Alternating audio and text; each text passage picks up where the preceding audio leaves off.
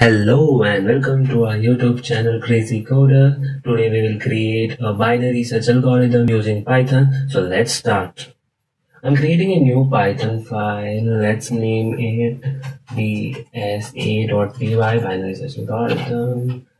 So first of all, let's define a function named binary search serch. It will take two arguments, so let's pass the arguments. A list, array list, and that is item, search item. So now for timing, let's keep it empty. Let's create a main let's call the function. For that, we will use this method. I've already explained it in my previous videos, so please do check that. So in short, it actually checks that there are two ways to execute this program, one to run the file and one to import it. So when you run the file, entire thing executes, but when you import the file, the code in this if statement does not execute. That's the main advantage when you write the function based program. Let's call our binary search function. We'll take two parameters. So let's pass a list. Let's give it randomly like 2 3 7 8 9 0. No, not 0.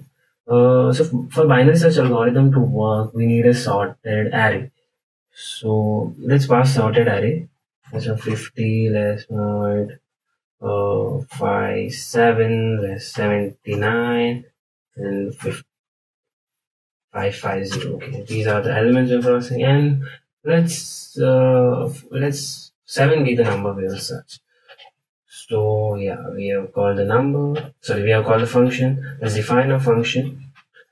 So first, let's write a comment that is a list with sorted array slash list and item but that it is supposed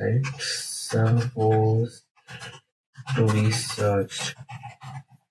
Okay, that's cool. Now the first thing in the binary search algorithm is to define the first index and the last index. So let's 0. First is always 0 in the initial terms, and last is always length minus 1, which is a list. Length a list minus 1. So if you don't know binary search algorithm, please do check out the video which I made on binary search algorithm. I've explained the binary search algorithm thoroughly in it. So we are implementing it basically. So first we have stored the first index and last index of the array. Now let's check. Let's create a while loop. The condition first is less than equal to last. That's the condition of binary algorithm. So basically, if first is not less than last, if first is greater than last, that means there are no element to be searched, and this condition only occurs that first only appears to be greater than last when the element we are searching is not in the list. So that's how it works. Now first thing we have to do is we have to calculate the mid index. For that we use formula first plus last in bracket divide by 2, and it has to be int. So let's convert in int. That's cool. Now let's check if a list is equal to our number, that is item. If yes, print. Let's use formatting. The item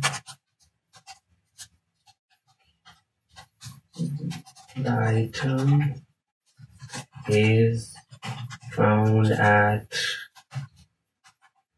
min. So what this does is it prints values of the variable, that is, for example, the 7 is found at, for example, 3. So that's how it prints. The formatting is very good thing.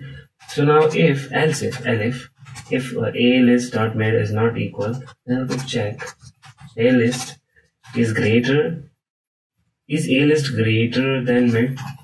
Because if a list is greater than mid, then we have to reduce the first thing, right?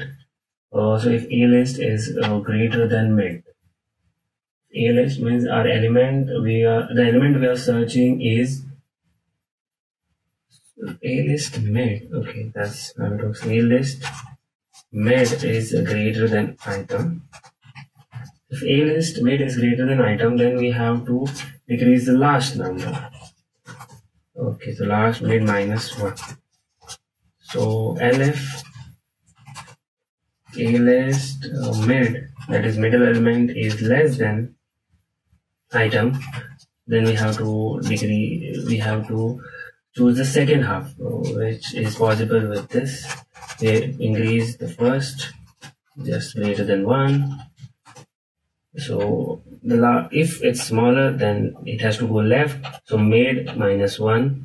The last will be mid minus 1. So if it's smaller, last mid is smaller, then we have to go to left.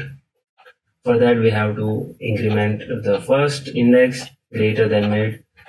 So now if the element is not in this, for example, if this doesn't execute, so if this is not true, no matter what the iteration until this condition, so that means element is not in this. So if we use a while else statement, which will print, what will print? It will print the item is not found. It will print the value of the item.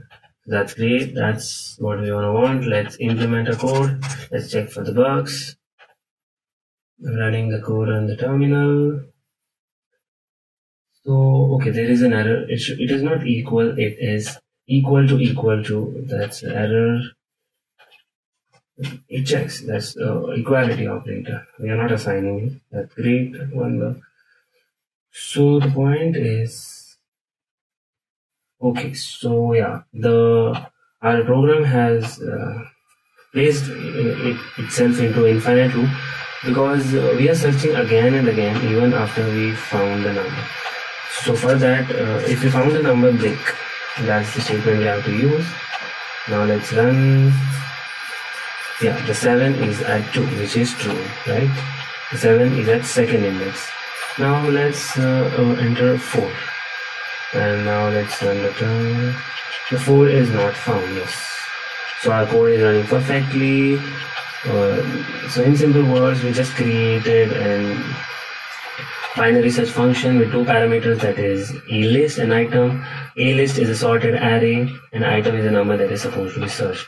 First thing we did is to set the first and last index, and we checked if first is less than equal to last, because that is the condition for binary search. And we calculated middle, and we calculated the middle. So, and yeah, that's the principle of to calculate the middle and check. So if it's not, then either it has to be smaller, either you have to go to left half, either you go to right half. But if the element is not in this, then you have to use the else statement to print that element is not found, the item is not found, and that's the end of the program. Thank you for watching this video. We will catch you up in the next one.